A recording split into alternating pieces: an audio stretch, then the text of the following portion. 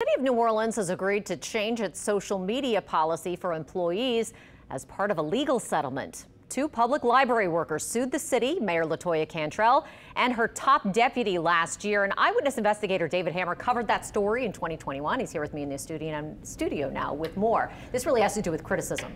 Yeah, that's right, Katie. It's a big victory for those city library workers. They raised safety concerns about keeping the libraries open at the start of the pandemic, and they felt social media restrictions that were put in place by the city in July 2020 were an attempt to silence them.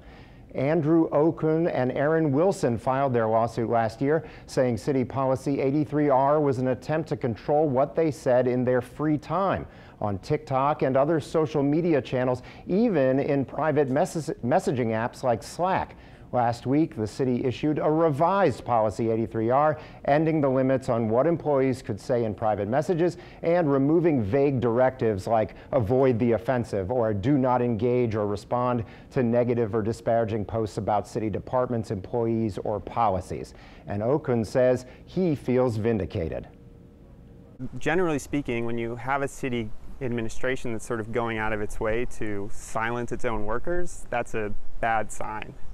You know, and I think our case pointed to that, and that's why we fought, and that's why we won.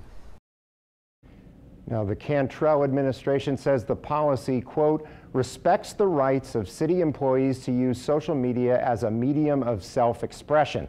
The city says it changed the policy to give employees guidance and protect them from workplace harassment.